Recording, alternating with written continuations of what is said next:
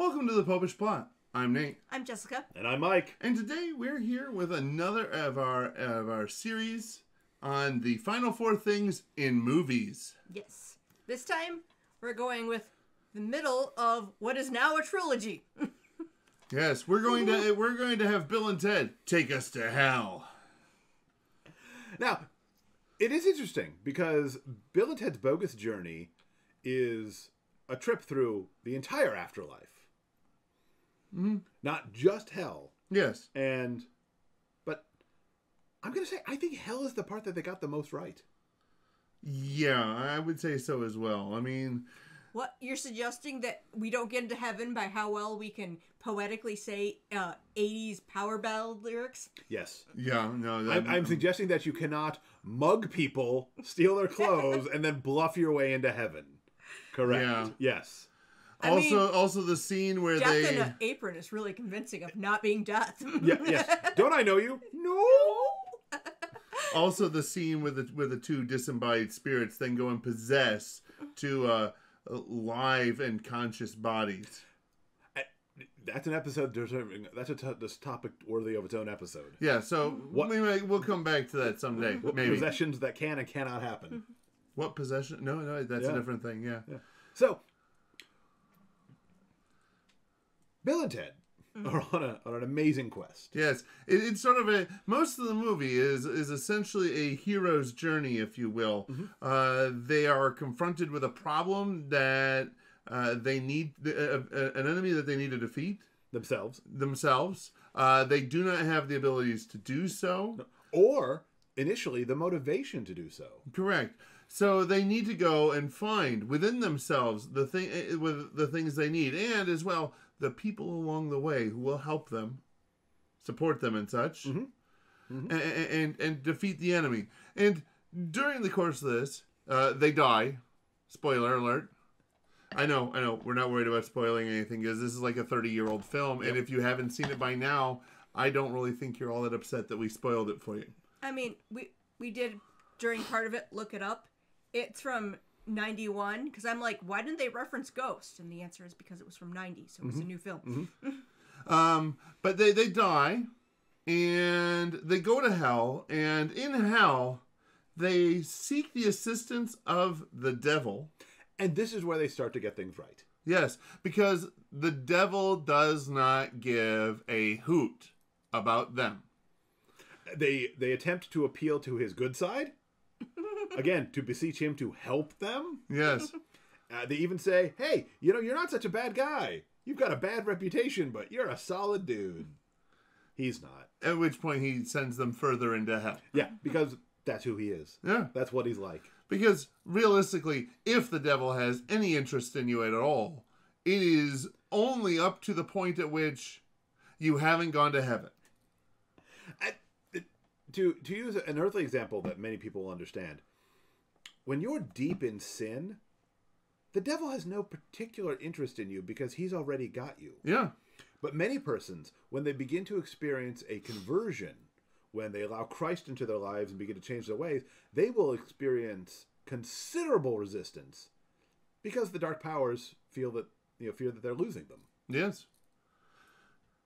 And while they are in heaven, they encounter an area with many rooms. Hell. Or hell, yes, while they're in hell. Sorry. They do go to heaven, but that's not what we're here to talk about today. And that's all basically like big open communal areas. Yeah, it was big open communal areas, and lots of arches and pillars. Yes.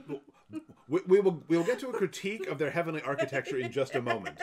But one thing they do get right is that hell is, for the most part, small, confined spaces. And pretty much every room that they entered seemed to be tailored just for them. Mm-hmm. Either they were both in a room, and it was a room that had a hell that lurked, or what they would have interpreted as being a hell that was lurking for them both. A collective fear. Yes. Or they went into rooms by themselves and they experienced a particularly fearful moment from their past, kind of a thing. And one that they had experienced by themselves. Yes, and together. And at this point in time was now taken to an exaggerated level. Yeah. Mm-hmm. Well, and this corresponds great to all of our understanding of what hell is like. Yeah. Because everyone who's in hell is there by choice. Because they have chosen to reject God's grace and friendship. Mm-hmm. So they're very much turned in on themselves. Yes. You know, this is particularly highlighted in one of Nate's favorite books, The Great Divorce. The Great Divorce. By C.S. Lewis. Yeah. Where people will, they would find there are a number of individuals in that book that tend to find that they would rather have they would rather be in hell with the thing that they want than be in heaven with everything they could ever want. But in this case, they're in hell with the things that they don't want. Yes, in this case, they're in hell with the things that they don't want. No real idea of how to get back to the point of defeating the evil that has put them in this position. Mm-hmm. So, don't turn to the devil for help, because he won't help you. No. Hell is an awful place where you're very much turned in on yourself, and you find yourself, rather isolated. Mm-hmm. Now, this is our hell episode, but we do have to touch on Bill and Ted Bogus Journey's version of heaven. Yes, because that's just it's problematic to say the least. Well, the good thing is, whereas hell is a much more individualistic experience, because again the devil is a divider; he wants to separate us from each other. Heaven is almost entirely experienced as communal spaces. Yes, when they are there, they are all there as a group. They're with other people. They see other people interacting with each other, like when Station was playing charades. Mm-hmm. Now, where they get it really wrong is the architecture. Jess, can you tell us a little bit about arches? Arches are made so that they can hold up the weight on their own. It was a marvel of the time when they started discovering them, because they were able to, transfer a much heavier weight through a smaller area. So instead of building a Greek temple, which is a maze of it's a great big flat thing sitting on top of a bunch of columns that hold all the weight up. Instead, I build an arch, which allows more open space. Yes. And yet what we see is there's a giant arch supported by columns throughout. For those of you who... so much beige. For those of you who... That's pretty typical. For those of you who grew up in the late 70s, early 80s, think of the Hall of Justice from the Super Friends. Mm-hmm. Except with the arch and the pillars. Except those, at least to my reading, and maybe this is just my childhood affinity for the Super Friends, those appeared to be just decorative. Yes, they were just decorative. They were essentially spaces in between windows. Whereas we actually had the discussion. Like, well, maybe the pillars are just decorative, or maybe the arch is just decorative, but the pillars appear to be really substantial. So even if they're a decorative element, they look like they're load bearing. Yeah, which it's an arch, man. If anyone would understand arches, it's heaven. Yeah.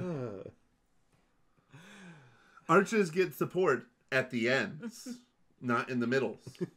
Well, there's the keystone, but I'm saying the arch is designed the weight is to support itself in the middle and to deliver all of that weight to the ends where the supports would be. So if you've got to support it with a whole bunch of pillars, you might as well just go for a flat space, which will allow you to maximize your room. Yes. Think more like Parthenon.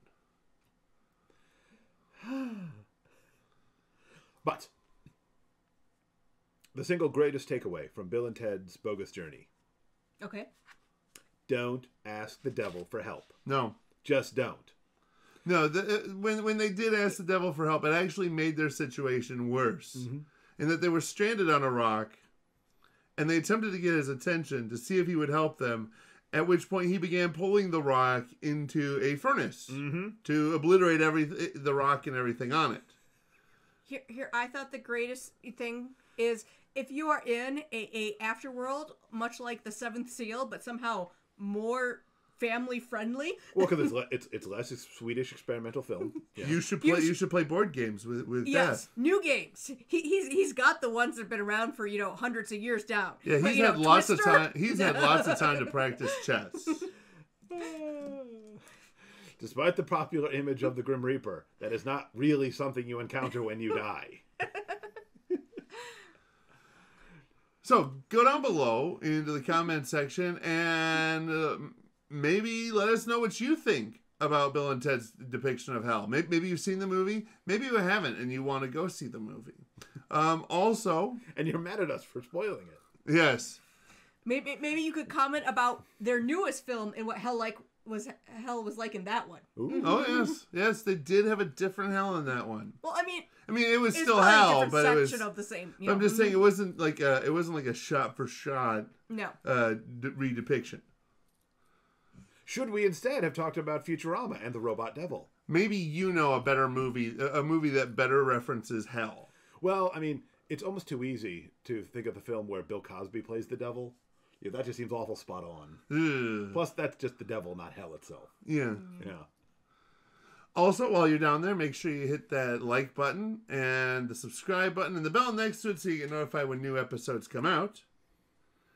And until next time, remember to live your faith. Love your faith. Share that love.